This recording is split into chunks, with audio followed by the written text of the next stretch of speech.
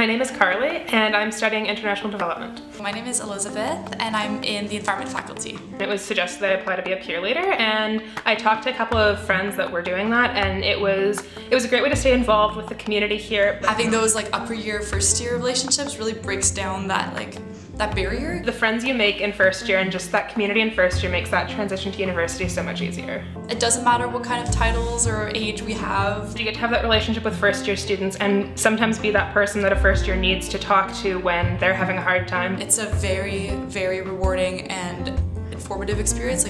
It really helps you grow as a person. The great sense of community that's here, the people are wonderful, the staff is great, and it's just, you walk through the door and it feels like home. Everyone has struggles sometimes, but we've made it, so you can make it. It's really rewarding because I had people like that in first year who helped me through these things, and so being able to be that person is just, it's really, really special.